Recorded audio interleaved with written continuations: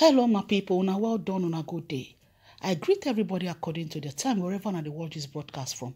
My people, the matter when I carry on a very serious matter. We need to take this thing seriously. My people, this will not be joking matter.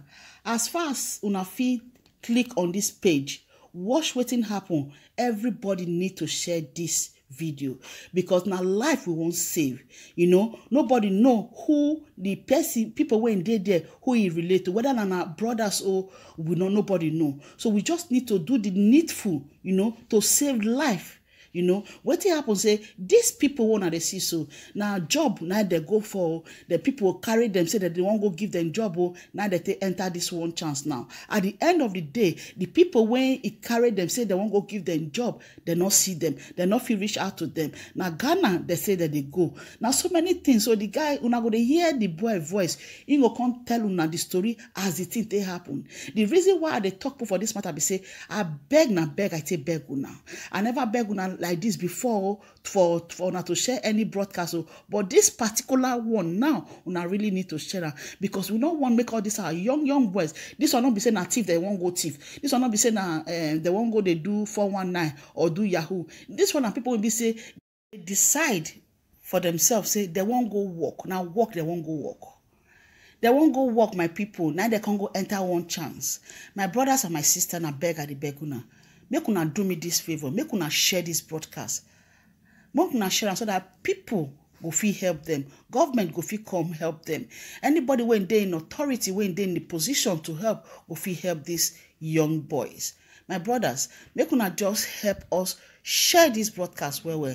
The voice of the person wanna go to hear. Now the guy will come let us know waiting they happen. And they even sneak out this video. Maybe say you've reached Nigerians so that Nigerians go help them share this broadcast. This video was sneaked out, My people, make una watch the matter as they happen. This is 32 Nigerians in Burkina Faso, gendarmerie pool. For 36 days now, we did nothing to them. They deny us access of communication.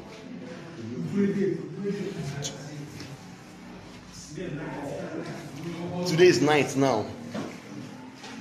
32 Nigerians, they denied communication for 26 days now. Today's date is 9th.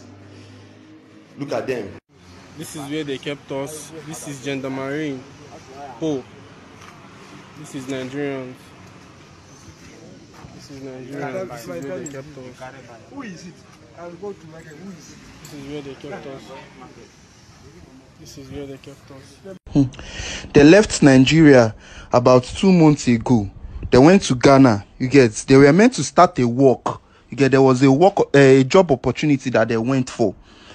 So they left, they went, and we've been speaking since then. They've been on WhatsApp. We've all been contacting with them, but about a month now, we've not been hearing anything from them. Like, as in, no phone numbers, not going, no way to contact any of them.